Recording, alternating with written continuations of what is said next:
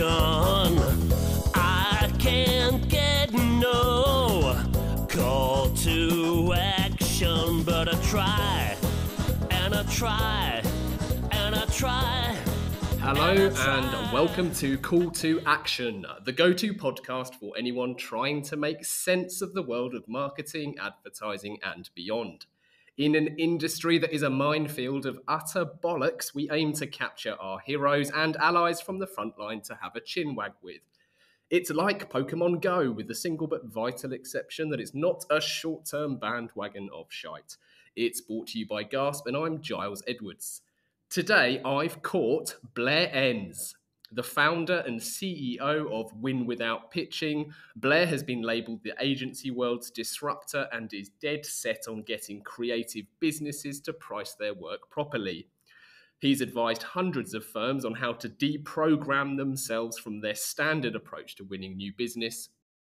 Penning 2 books, the Win Without Pitching Manifesto and Pricing Creativity, a guide to profit beyond the billable hour, Blair is single-handedly saving those who sell ideas and advice from the spawn of Satan, aka RFPs.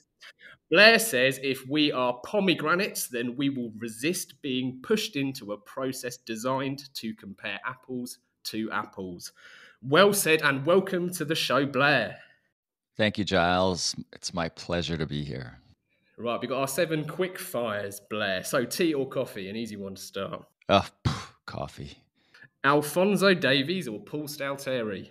Sorry, what was the second one? The lesser named Canadian footballer. Alphonso Davies.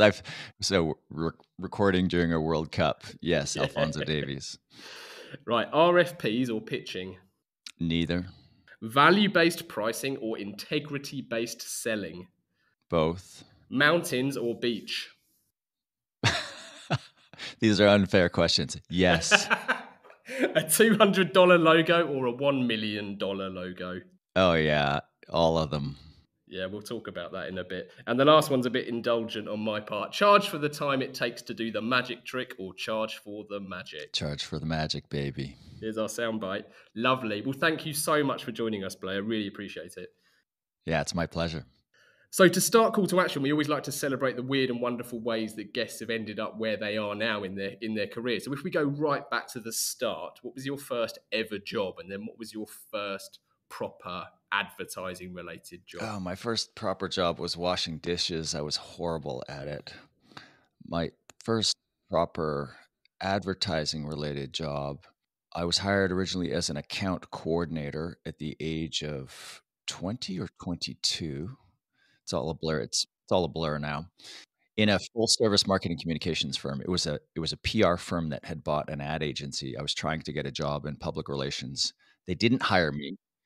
And then 6 months later, they called me back and said, "Hey, we bought this ad agency. Do you want a job in advertising?" And I said, "Yeah, sure, fine." Yeah, good. So account coordinator, is that like in an account management type department? Yeah, it's an entry-level account management. Because that always seems to be, certainly for our past guests, it seems to be like a gateway drug into advertising. Yeah, I think I was an account coordinator for 6 months or less, and then I was an account executive, they called them, which is funny, right? Account executive ranked. It went account coordinator, executive, manager, supervisor, director back in my day. So I went from account coordinator to account executive in charge of new business, all within the first 12 months of my career. Oh, wow. Yeah, I don't know what the exchange rate is with job titles nowadays, and there's definitely an inflation of sorts. I met someone who was a director and they're just fresh out of uni still, so I don't know what any of it means. But so was that very intentional? You knew you wanted to get into this ad land world, or was that just an opportunity that presented itself? Well, when I was in, and I don't know what the UK equivalent is of junior high, it's past middle school. I won the school-wide oratory contest with a speech on the subject of advertising. So in hindsight, once I kind of fell into it, I realized it wasn't a coincidence. I kind of had this love for advertising and the creative side of it, although I've always worked in the account management and new business side. And was it comfortable to begin with? Because at some stage in your life, you started to notice that there were flaws in the way that agencies traded. Yeah, I'm not sure it was ever comfortable. It was fun. What it was, and I've said this before, it was like a rock and roll tour bus or a college dorm room. It was one of my bosses, the executive vice president. He made this comment about a firm we were competing against. He said, "They're kids playing at business," and I thought, "Wow, that's us too." In what way? I remember I was 22 years old. I'm brand new in the job. My boss hands me, I think it was 8 clients.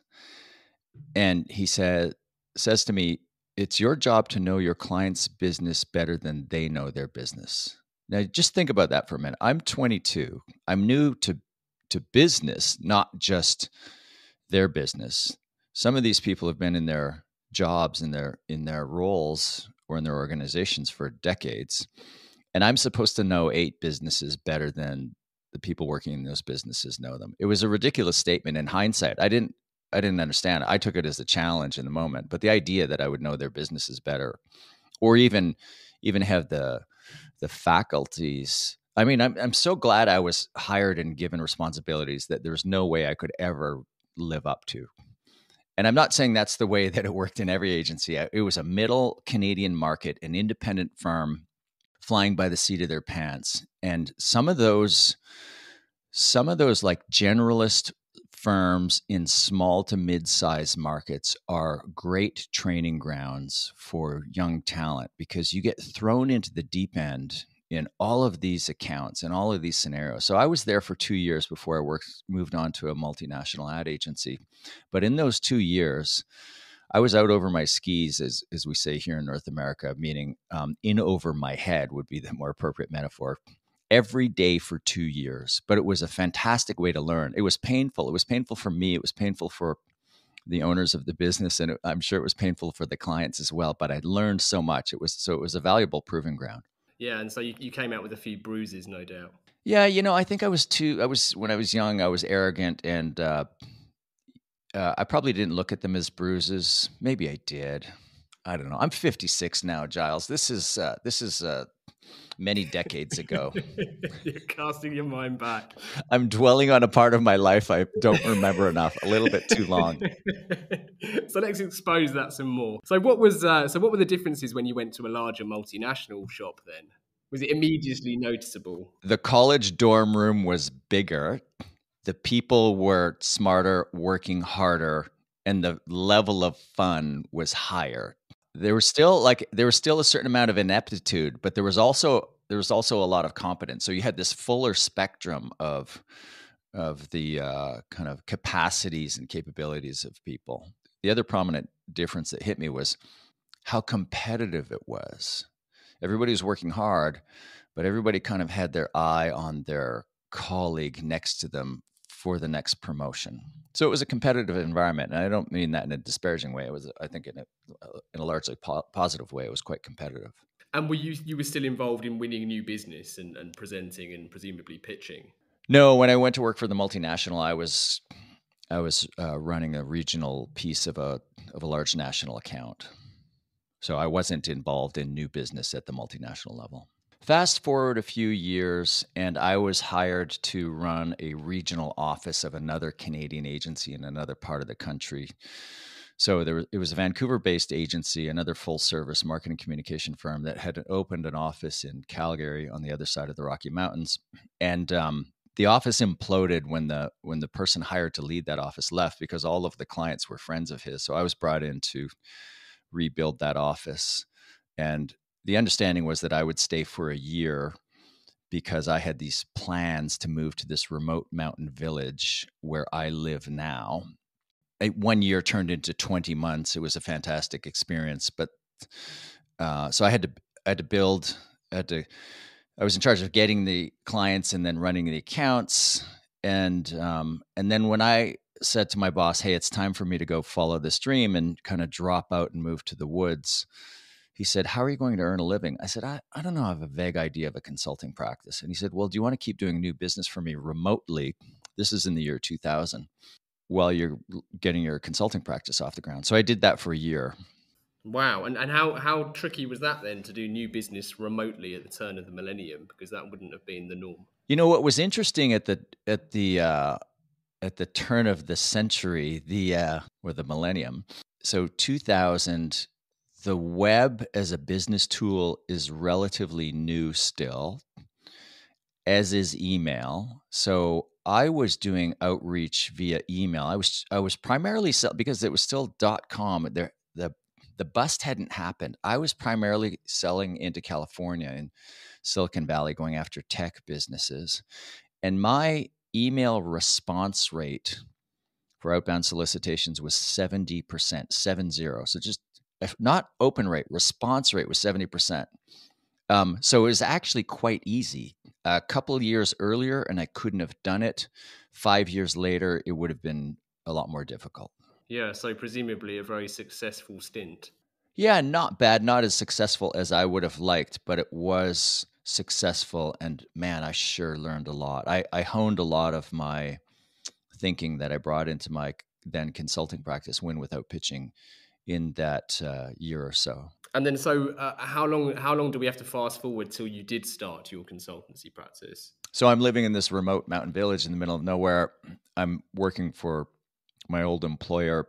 And then after about a year, in actually April of 2002, so 20 years ago this year, Win Without Pitching launched as a solo consulting practice. In 2013, I pivoted the business model to that of a training company, started hiring people. But the business is 20 years old today. And in 5 days, the whole team, the team is 5 full-time people plus some contractors. The team and our families were all going to California to celebrate our 20th anniversary. Well, happy 20th birthday to you. That's a phenomenal achievement.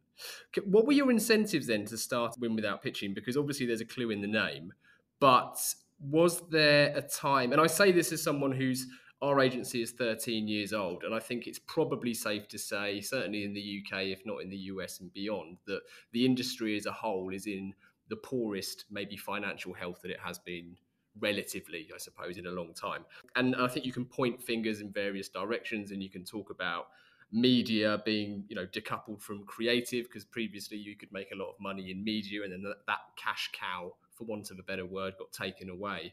So why was it pitching that you wanted to hone in on as being perhaps responsible for businesses not being as profitable and as healthy as they could and should be? I remember in my last agency job, I was in a meeting, a new business meeting with the president of the agency, and the client said something positive about us, and he said, "I'd like you to come back with some ideas, like some creative concepts." And my boss, the president of the agency, president and owner, said, "Sure." At the same time, I said, "No, we don't pitch." And I was just fed up in that moment. I was tired of having to give our thinking away for free. I think even though the guy I was with, the owner, president, and creative director, was one of the most talented creative people I'd ever worked with. And I felt like we were one of the best, certainly design firms in North America. And I thought the idea that we would have to come in and pitch creative work for free was just offensive to me. And we weren't even pitching against anybody else, as far as I knew. No, he just wanted to see some free work. And I thought, this isn't how this is supposed to work. And so in a moment of frustration, I finally put my foot down. The uncomfortable thing about it was my boss readily agreed to do it. And I forget I forget how we ended that conversation, but afterwards he said to me, "Hey, I don't mind you taking this approach. I would appreciate if you let me know in advance." But that moment sticks out to me as a moment where I just got fed up and I thought, this is stupid. We shouldn't have to do this. We're better than this.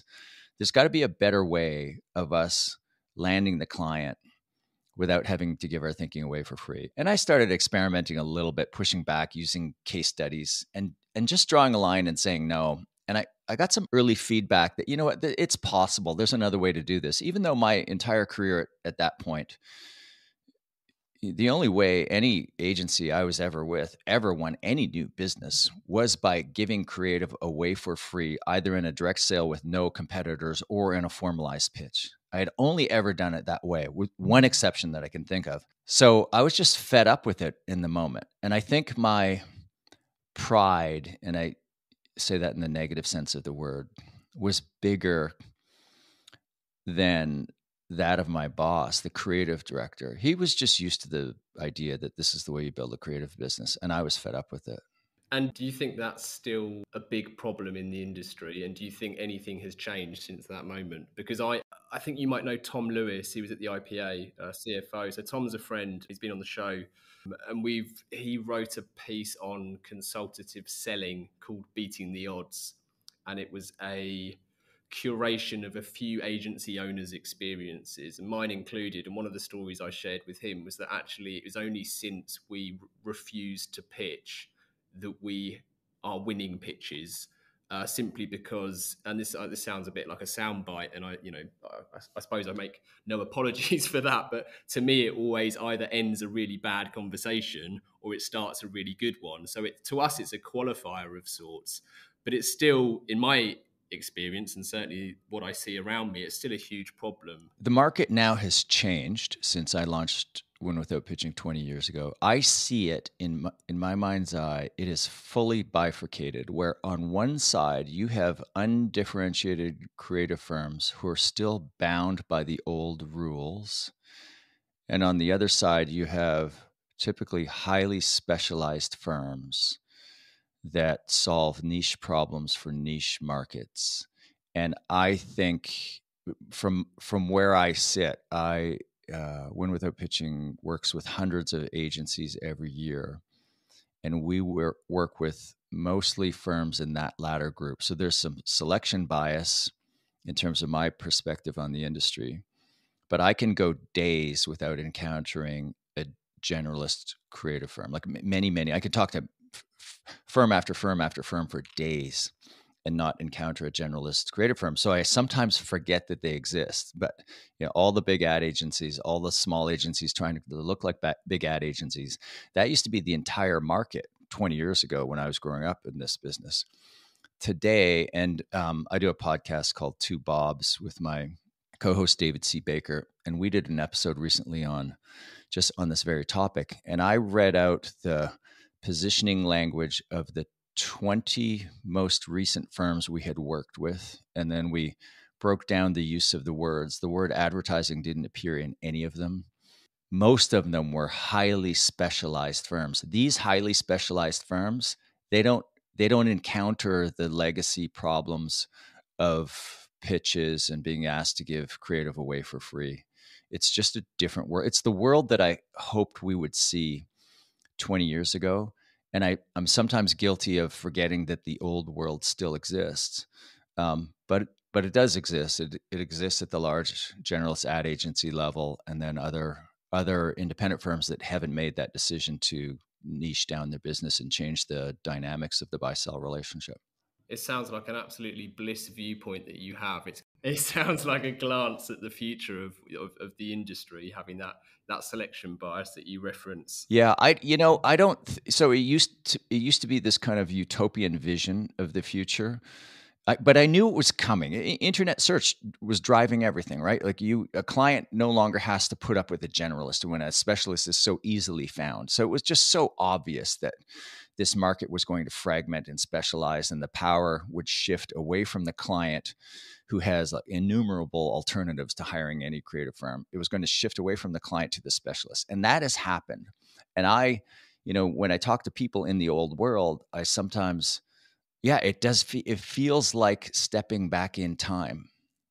And it's probably a disparaging comment. It's going to sound like a disparaging comment, but it really feels to me like when I'm in a conversation with a generalist firm about the problems that I used to see all the time 20, 15 years ago, it really is a throwback in time. It's an anachronistic moment for me where it's like, wow, oh yeah, these problems still exist.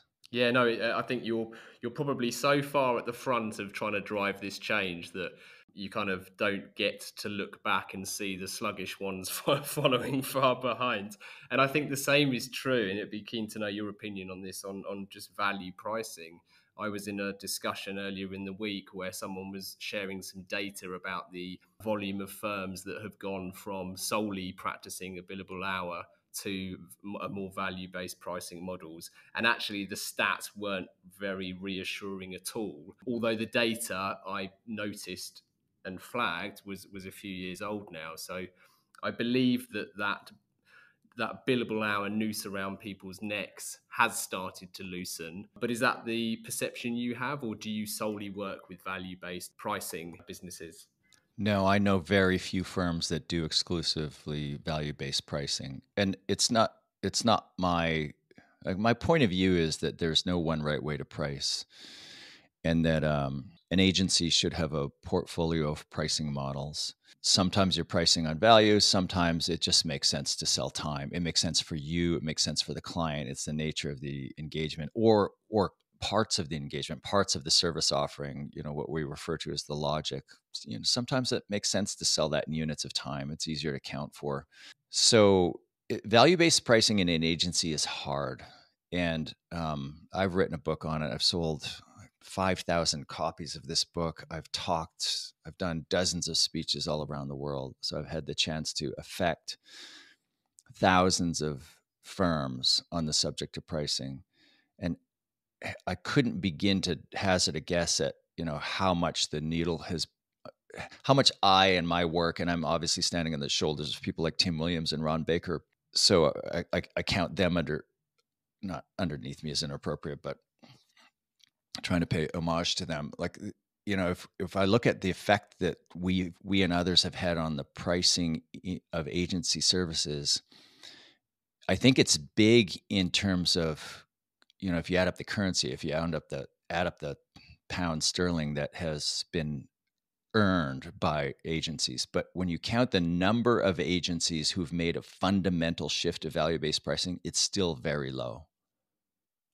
And it's hard. I think there's, so we say agency, but today agency is this catch-all term for kind of the generalist ad agencies and other generalist creative firms. And then all of these highly specialized design, software engineering, consulting hybrid firms that go after niches. So it's actually a larger bucket today than it was even 10, 15 years ago.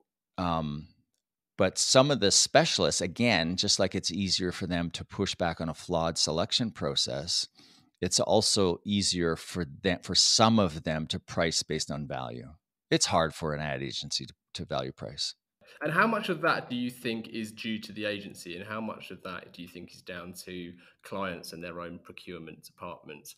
Because one thing that I shared this on a previous episode, I've reached a stage when we started this podcast of like trying to fight back the cynicism that I think happens at a certain age and a certain level of experience. And I thought I need to find people who we admire. I need to put a microphone up to them and kind of share those smarts. And something that I think I am frustrated about is how many agencies point fingers at clients and blame them for problems, at the same time backing themselves into a corner and allowing systems and flawed processes to continue. So where do you see the blame, for want of a better word? Oh, yeah. So there's definitely the dynamics. There are ingrained practices on the buying and the selling side. So there are ingrained practices on the client side, especially when procurement gets involved. But to me, it's the same conversation as the pitch 20 years ago, where the agency pointing the finger at the client saying, it's your fault, you did this. No, it's a function of marketplace dynamics. There are too many firms selling too similar services to too few clients. That's why the client has all of the power to push the client around, the agency around, the power to dictate how the agency's services will be bought and sold, and the power to dictate what the price will be. So until you build a meaningfully differentiated business, and the way you do that is you go deeper into a niche, which means you specialize. If you don't do that, you're always going to be kind of ebbing with the tide. You're going to be a price taker in that market. Like a commodity, you're kind of commoditizing yourself, perhaps. Yeah, you have little power in the buy-sell relationship because the source of the client's power is alternatives to hiring you. As soon as you limit the alternatives to hiring you, now you have the power to push back on how your services are bought and sold, and you have the power to affect how you price. Pricing, I'm fond of saying, is a prison cell in your own mind of your own making. So I can take two different agency principles from owners or MDs who run similar firms in similar markets, and they will have this very narrow idea of what they're able to charge. And sometimes those very, very narrow ideas align. Sometimes one firm's narrow idea of what they can charge is twice what the other firm is. And when you start moving out of markets, you start broadening out the comparisons, you will see that there are firms that charge multiples of what other firms charge. So the way I think about it, I know you're working your way through my book, Pricing Creativity, but it's, you have this idea of what you can charge. And again, think of that as you're locked in this prison cell of your own making. You start to learn some principles of pricing, and you push the walls of that cell out. Your cell becomes bigger. At some point, you think you've dissolved the walls, but you haven't. You've just pushed them out, and then at some point, you run into another boundary. And then there is a day, if you keep working on this, there's a day when those cell walls dissolve altogether. And you take, I'll do this in US dollars, and I'll make some generalizations here. So you take a typical independent creative firm that's billing about, let's call it 150, maybe it's 175,000 US dollars per full-time equivalent employee. So that's not just the billable people, that's all of the people. Take your turnover, divide it by your head count, and you get this average. And it's somewhere between 150 and 200. And for some, it's well below 150. And you think that revenue per full-time equivalent employee, you feel like there are market dynamics and other forces that are working against you, where it's really hard to get above 200 or 250 or 300. And then certainly 300 seems really hard. Then you start to encounter firms, if you're looking at the numbers, do 300, 400, 500, 600, 700, up to $1 million. Now, $1 million in revenue per full-time equivalent employee. You can't do that selling time. You can't do that if you see the deliverables that you're selling, the campaign, the website, the app, et cetera, as constrained by these market forces, in air quotes. You can only hit these numbers if you start to appreciate the value that you help to create for your clients, and you start to price based on that value. Yeah, well said. I'm really pleased that earlier you said there's no right way of pricing. And of course, the billable hour will make sense in some contexts. But going back to the examples you've just shared, the firms who have their employees up to, say, $300 and beyond, do you find the ratio of what they're doing and the services that they offer does lean significantly more to value-based pricing? Because, of course, I'm not trying to force you into a corner of saying one is right and one is wrong, but presumably that has to be true if they are able to break that $300 ceiling. Yeah, it's not $300. It's $300,000 in annual revenue per full-time equivalent employee. And that there seems to be, I wouldn't call it a ceiling, but there's this movable wall that you have to break through at somewhere, and it changes over time, and we're talking averages. So somebody listening to this might think, well, that number doesn't sound right to me, but I'll call it $300,000 today. $300,000 in revenue per full-time equivalent employee, where you can't go beyond, you can't charge an hourly or a day rate higher, and you can't increase your billable utilization higher than what it is. So you bump up against that number, and you think, well, it's physically impossible. Like the laws of physics seem to be, or certainly the laws of math seem to be working against you, and they are working against you. And there's a threshold that you cannot cross unless you change your pricing model. And it seems to be at somewhere around that 250 to 300,000 US dollars. Yeah, that makes sense. I mean, in today's exchange rate, probably doesn't do us any favors in the UK, but certainly a recent independent agency census, I think the top performing agencies were about 150k. Yeah, I would say in the UK the threshold's about 200,000 pounds, where it's like it's you think, and you're hearing this and you think, well, like firms don't do that, agencies don't do that. Yeah, some do a lot more than that. Do you think that agencies are more receptive to adopting and changing their pricing models since media was taken away by so many, or from so many, I should say? Well, when media went away, that changed the legacy model, right? So like the origins of the pitch are actually quite valid,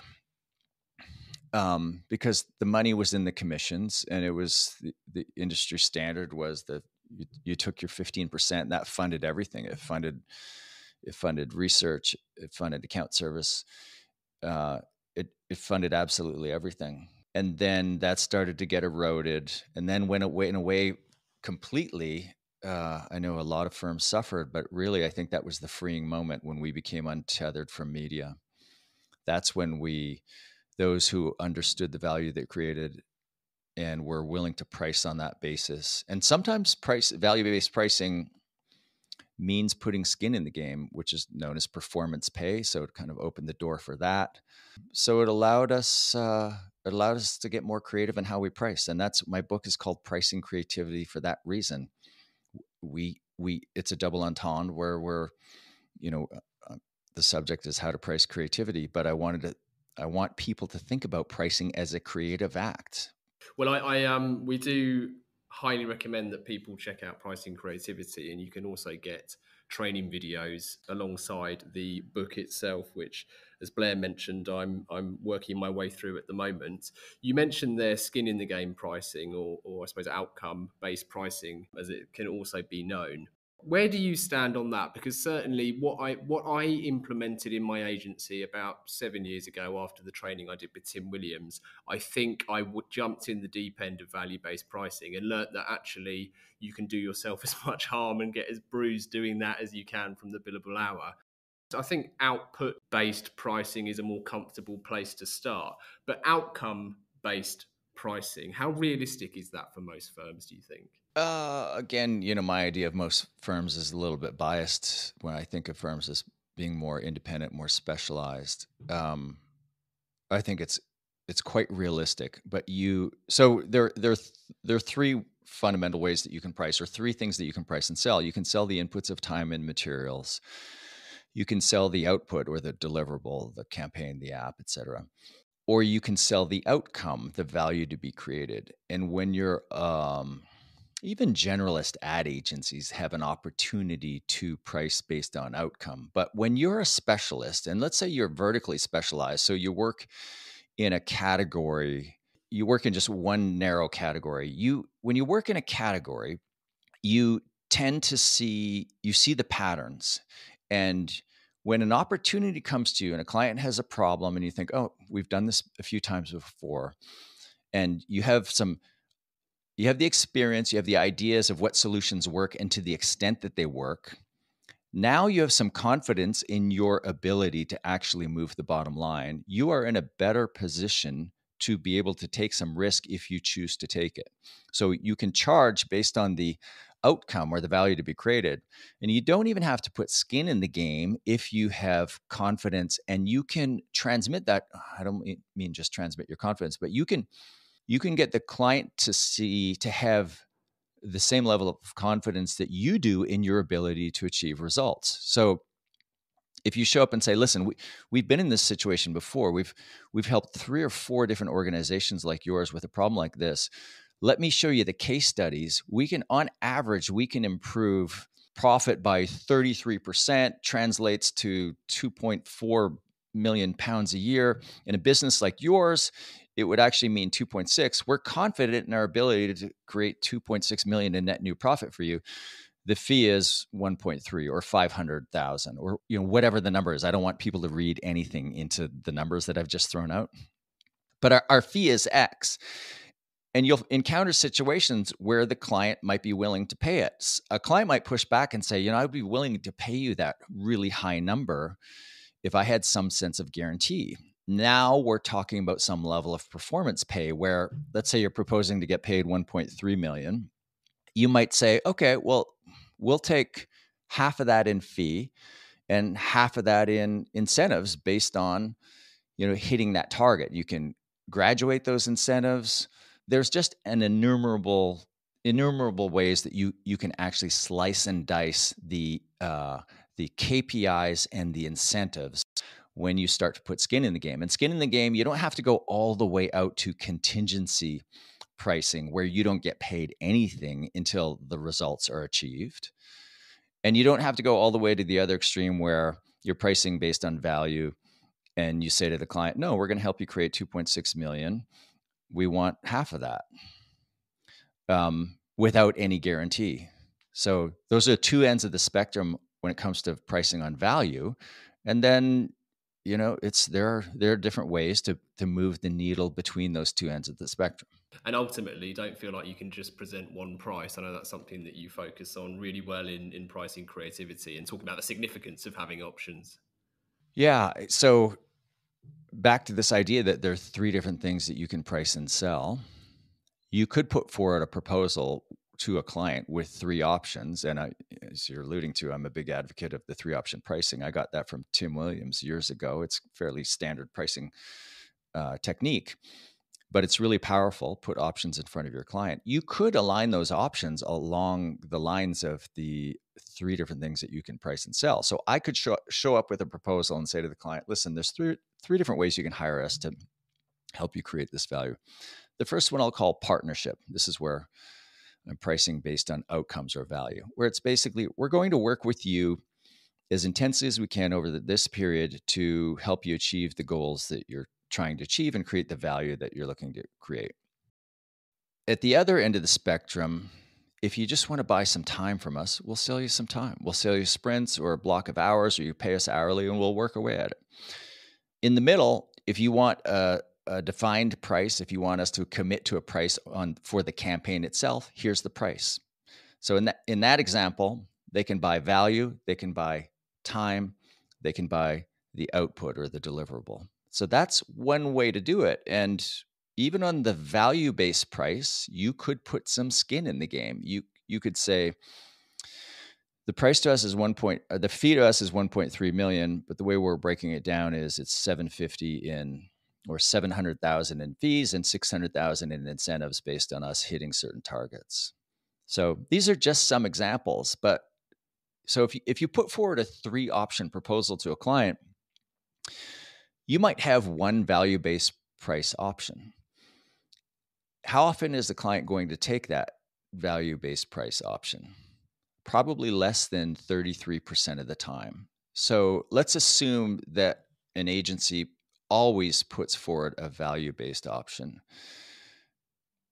That means at best, you're probably going to end up with 25% of your clients or projects priced based on value. But that 25% is going to have a dramatic influence on the bottom line. It might double, triple, quadruple the bottom line, the EBITDA of the firm. Yeah, absolutely. I think it's quite liberating as well. And we started to implement it and start thinking about how else can we price something and actually giving options. Because again, a point that I've heard you make and it comes up in the book is you're just increasing the odds of a client having something to say yes to. Yeah, and that's at the simplest level. Your odds of, you look at the potential outcomes. If I put forward a 1-option proposal, there are 2 options, yes or no. 50% positive, 50% negative. If I put forward 3 options, now there are 3 positive and 1 negative. I've gone from a 50% positive outcomes to 75% positive outcomes. But that's the least meaningful reason to put forward options. The most important reason is you change the context of the decision the client is making. You're actually changing the question that you're asking them. You're going from asking them to answer the question, is this proposal worth this much money, to answering the question, which of these is the best value? And that latter question is the question the brain is wired to make. It's the question the clients are enabled to answer. In fact, if you put forward a single option, single price proposal, they need context for the decision making. So you force them to physically or just mentally leave to go bring the context to the decision that they have to make. And that is a comparison. We think our proposal stands on its own, like as some sort of objective truth, and the client will make this objective decision.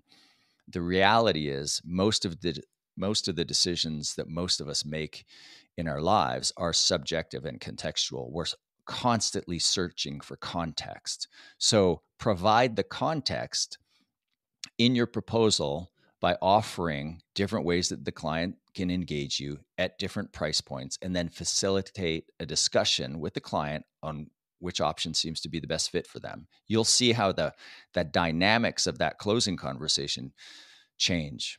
Yeah, wonderful.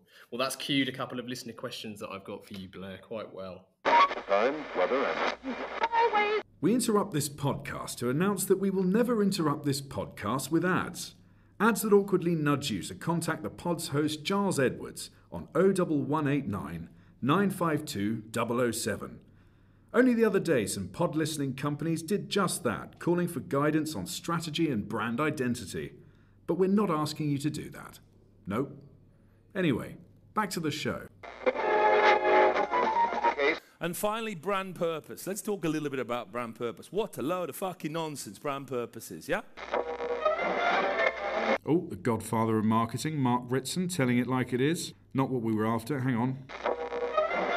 So asking the general public for their opinion, be it on Brexit or boat names, is notoriously fraught with danger, but that's not stopped us asking. So Lorraine asks, do you have any rules for quickly determining if a new business opportunity is worth pursuing?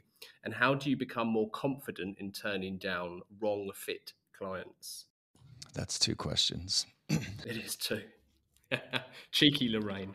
Rules, yeah, like a whole set of rules, and you should have rules, Lorraine. So you write down the type of client that you want to work with, all of the variables that you can describe. Write down the variables of the clients that you won't work with.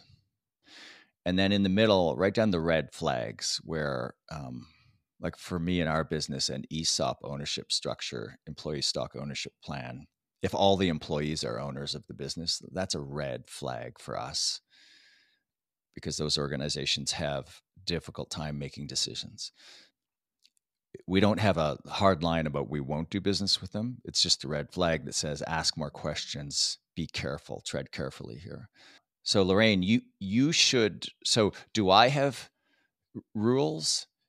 The rules are the lines that I demarcate based on who I want our organization to do business with and who I don't want to do business with, or I know that it's likely to waste our time, or we're not likely to be able to affect the business. So it's not my rules that matter; it's your rules that matter.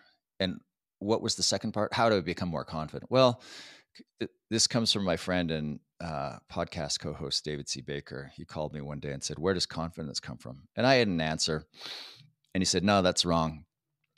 He said, "It comes from two places." He was driving through a snowstorm in the middle of America, and he pulled over and I had this brainwave, and he called me. He said, "Where does confidence come from?" He said, "It comes from two places, and only two places. It comes from deeply held beliefs."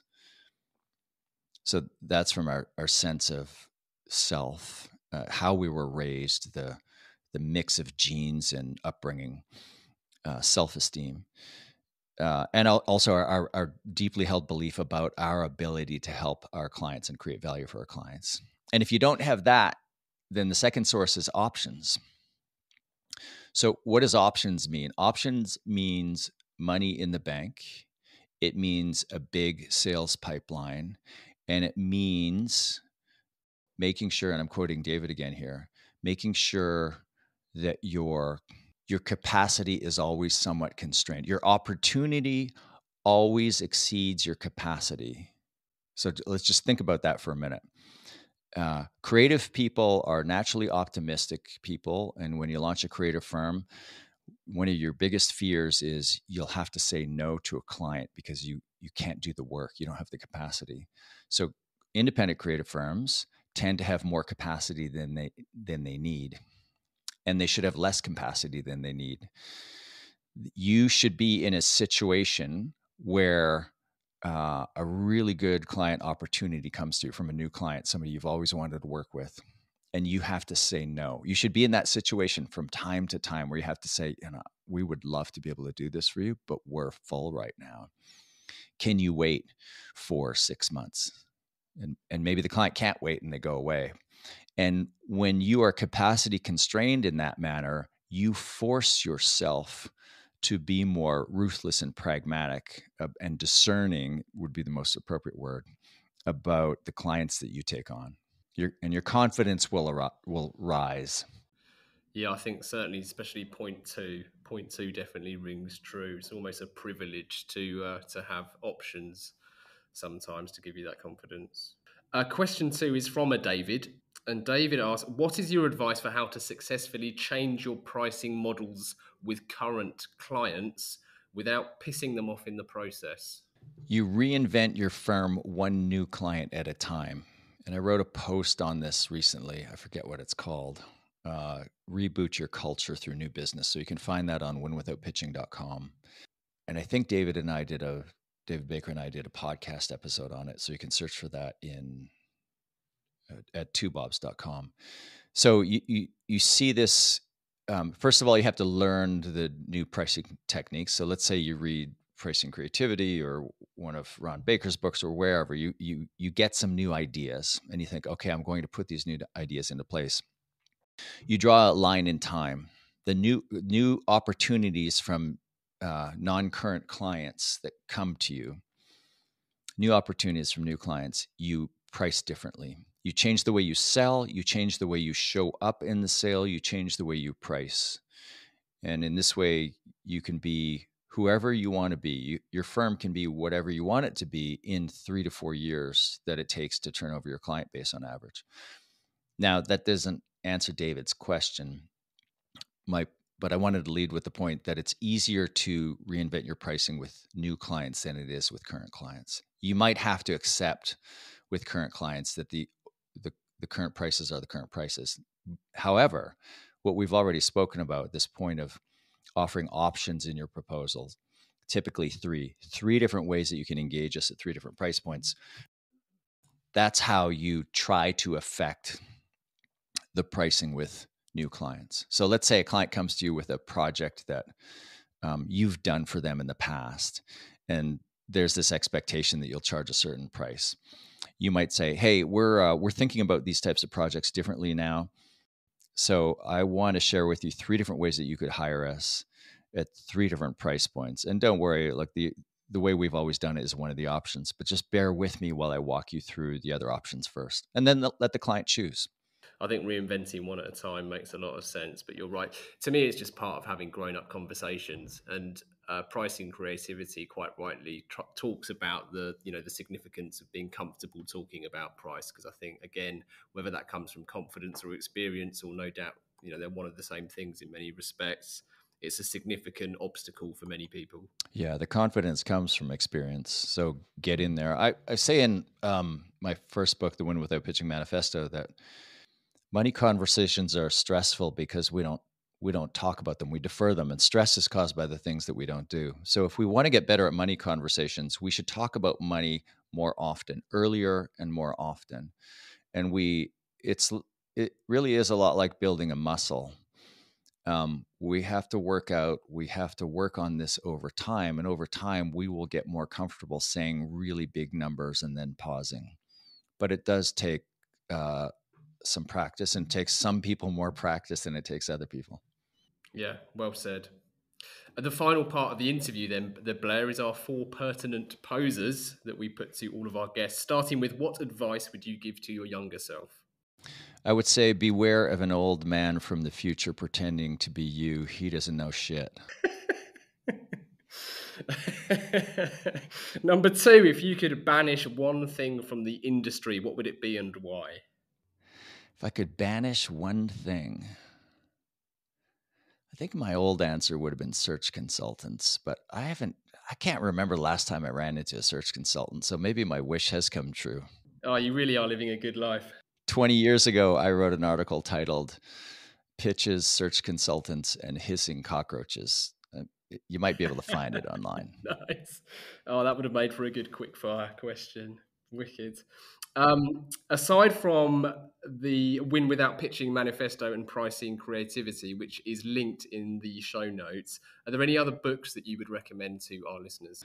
Oh, so many books. Yeah. So if you're a specialized firm and you're specialized in a vertical, you should read $100 million Offers by Alex Hormozy. And you'll listen to the title, you'll look at the book, and you'll think, I'm not reading this book. Trust me, the guy's really smart and he's made just tens and tens of millions.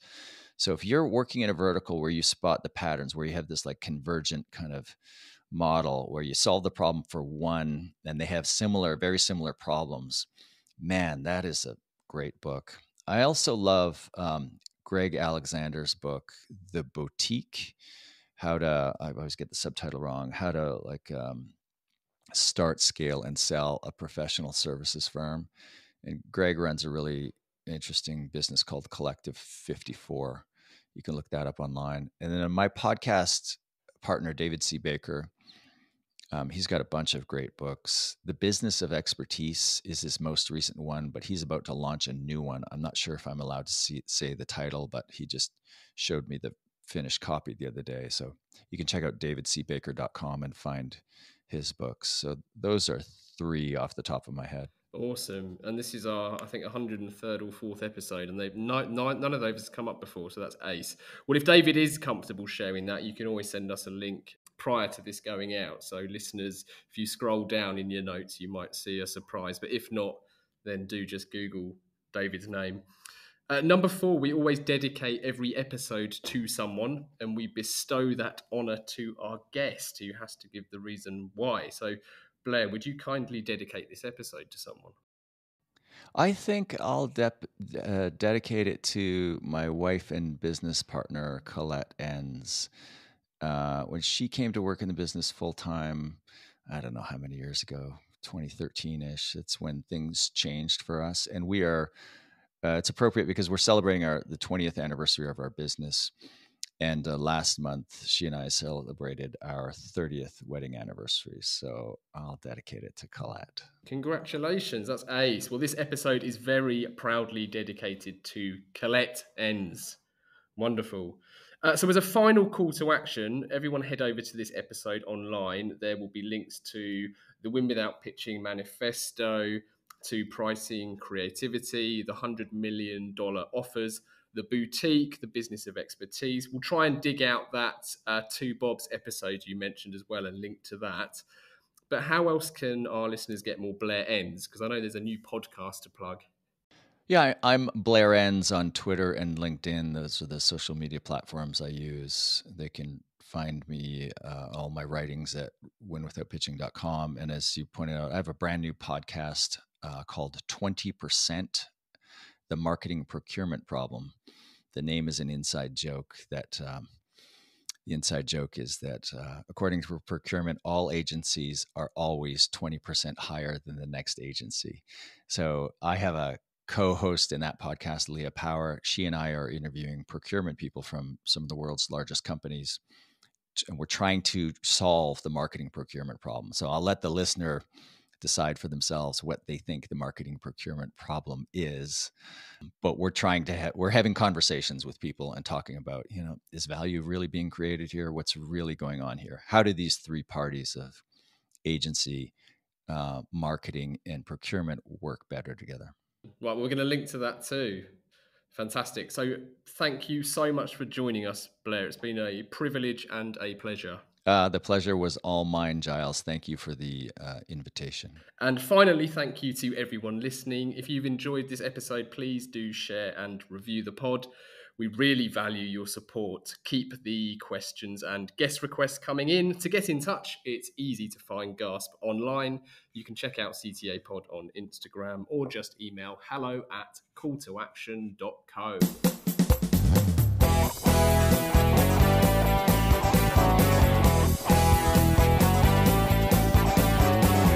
I can't get no call to action. I can't get no call to action, but I try, and I try, and I try, and I try. I can't get no call to action. Oh, I can't get no call to action.